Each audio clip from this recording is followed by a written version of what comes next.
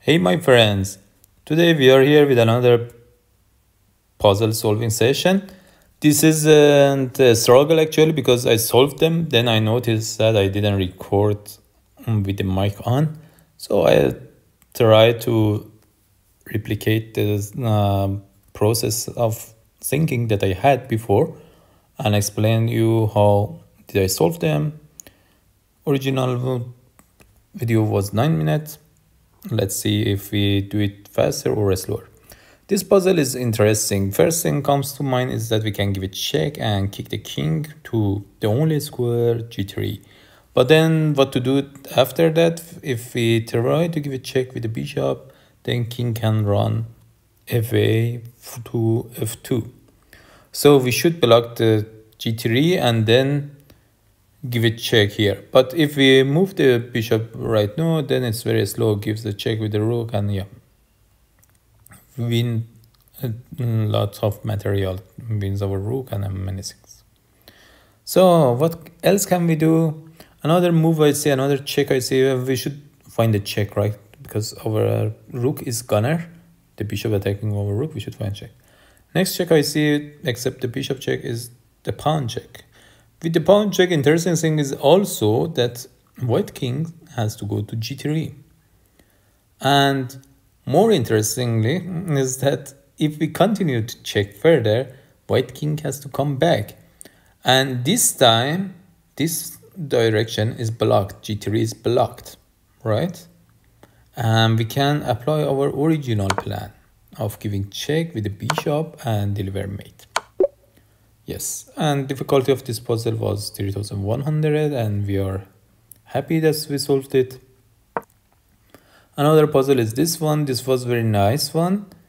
I give you a few moments to think. We have a somehow back rank like mate, but it's not a back rank mate. We can give a check from here and then bring the knight there, and seems that we can deliver mate by something like queen there, but it doesn't work that way. Why? Because white's queen is on c2.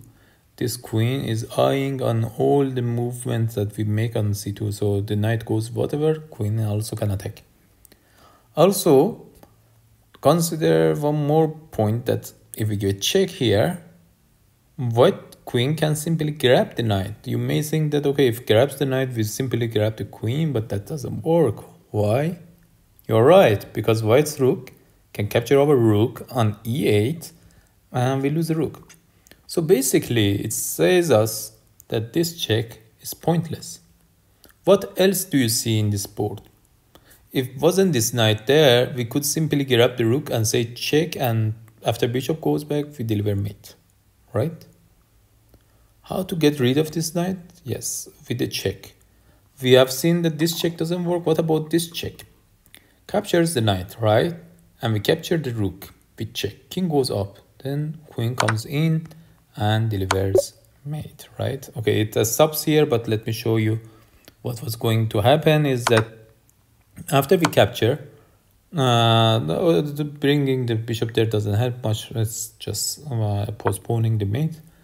We deliver mate here because our bishop beautifully covers the h3 square. So this puzzle also solved, and we also solved it relatively quick, but when I was explaining in the video, it took time. And this puzzle was surprise for me why it is 3000 rated. What do you see in this puzzle? Our queen is under attack, but the bishop on g5 is loose, right? The only defender is knight. If we remove the defender, or if we block the defender somehow, we win the bishop on g5. Of course, first thing comes in mind is knight taking this, but this is not good. Why? Because takes back with the pawn and attacks to our bishop. What else can we do? We still can give a check, right? Bishop takes is not good. Why? Because simply grabs our queen. It's not forcing, it's not with check. So another move is to take with the knight, take the bishop with the knight and give a check. This is forcing. And once we do this, black and white has no choice but to take it. Now Our queen is under attack, but their queen is also under attack. So we can also simply capture the bishop, right? And win the queen. You may say that why at this point we didn't capture the knight, right? We didn't capture the knight. Yeah, we could capture the knight, but then the problem was that this bishop is attacking our rook as well.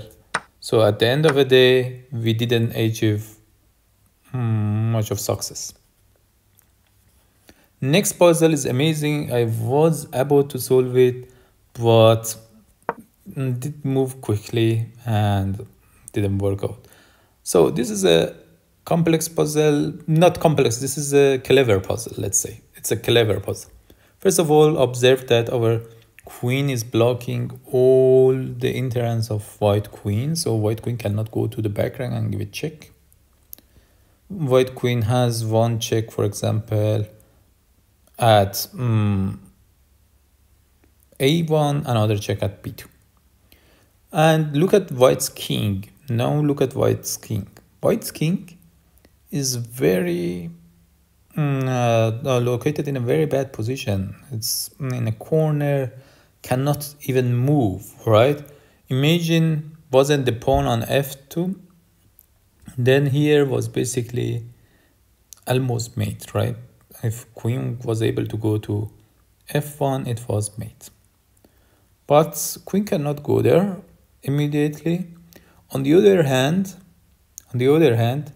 if we slowly go there, it doesn't harm, right? We can try to slowly go there because white's queen cannot be activated easily.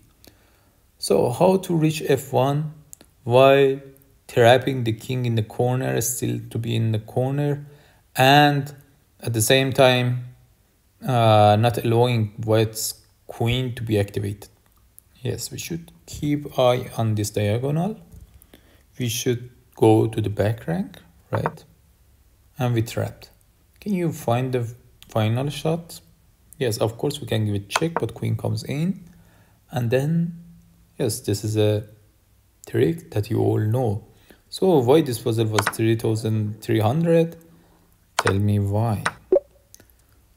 But it was nice, I would say it was nice. So let's go to the next puzzle. This puzzle was also very interesting to me, very nice.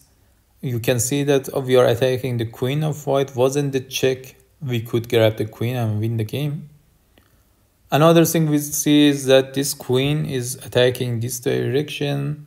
So the white square bishop is very weak because it is attacked by two pieces. So even if white has time to move the queen, we could somehow attack this piece. Another thing we observe is that we are under check, right? We are under check and we should do something with this check. We should either move the king or blockade with the knight. Knight can block from two different squares. Moving the king doesn't sound good. Tell me why. Yes, moving the king gives white time to navigate the pieces and find the opportunity to defend its queen. But if we block it with the knight, what do we do right now? We are threatening to capture the queen, right? Queen should move. Queen has only one place, b1, because if it goes to c3, we capture this with check and win the queen. If it goes to b2, we capture the bishop and say check and win the queen. So the only place white's queen has is to go to b1. Also notice that white doesn't have time to capture our knight with the bishop, right, to say check, because we capture back with the rook. Let me put it here. We capture back with the rook if it was capturing with the bishop. So, and still we were attacking queen and bishop. Now what to do? Here is the beautiful part of the game. Can you find the final beautiful shot? This is very nice. Tricky one, but nice one. Look at the king of white. He is very limited, cannot move much. How can we take advantage of that? Of course, if we push the pawn somewhere like this, sounds like it is working, right? but it isn't because captures the knight with check. Once we capture, then escapes with the bishop. So our plan is to somehow win this bishop. How to win that bishop? Of course, we cannot win right away because, yeah, takes with back with the queen. So how to win it? The plan is that imagine wasn't the bishop on d4. Then this is basically mate, right? This check is mate because c2 is defended by the other knight, b3 is blocked, b2 is blocked by this knight, and king is under check. So white had to give up the queen to get rid of this check. So how to enable this knight to move? You're right. Take with the queen and deliver this check. I hope you enjoyed. We are back to 3300. And hopefully one day soon we will break our own record and reach the highest we can. 3400 is our goal for now. Let's see whether we can reach that. I hope you have a good day. See you next time.